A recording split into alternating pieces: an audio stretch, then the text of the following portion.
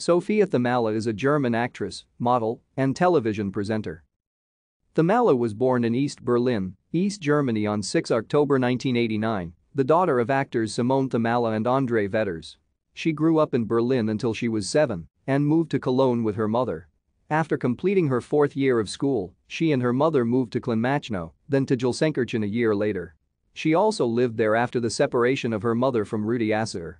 Like her mother, Thomalla practiced kickboxing as a recreational sport. She also partook in some amateur fights.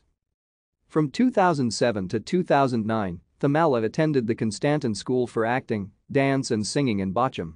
In 2006, she played her first television role as the daughter of Barbara Rudnick and Henry Hubchen with TV director Sigi Rothemund in the art crime series Commissario Laurenti.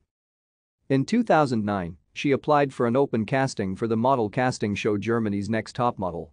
In 2009 and 2010, she appeared in the Sat.1 daily soap Ein Weibchen with Chris Butzer.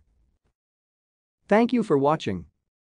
Like and subscribe if you would like to view more of our videos. Have a nice day.